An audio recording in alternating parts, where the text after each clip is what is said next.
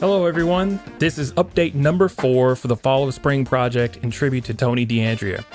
It's been a few days since the last update. Lisanne Lyons has graciously used her lyric writing skills to pen the lyrics, and I now have all the tracks in except the vocal and the 4th trumpet. I'm now basically done with all the major editing and trimming out all the silent parts of the tracks. It's kind of tedious, but those little chair noises, foot taps, instrument key, and valve noises really start to build up if you don't take them out. I've received all the videos except one trumpet, one sax, one trombone, and the vocal video. I've been spending probably 14 or more hours a day going over the tracks and writing volume automation to make it more balanced and polished sounding. But inevitably, I will have to change some of the automation once I receive the final tracks. But everything is going in the right direction to be finished on time.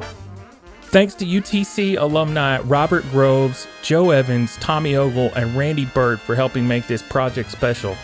I would also like to thank Lisanne Lyons, Bobby Keating, Eddie Clark, Alex June, Derek Pyle, Dave Fulton, Chris Boren, Tuomo Lusitalo, Scott Trayer, Steve Moretti, Brent Vaughn, Aaron Simcox, and Derek Smith. Thank you for joining me in this project to bring my music to fruition in celebration of the life of a musician and mentor that touched so many of our lives throughout his distinguished career. Thanks for watching. See you later.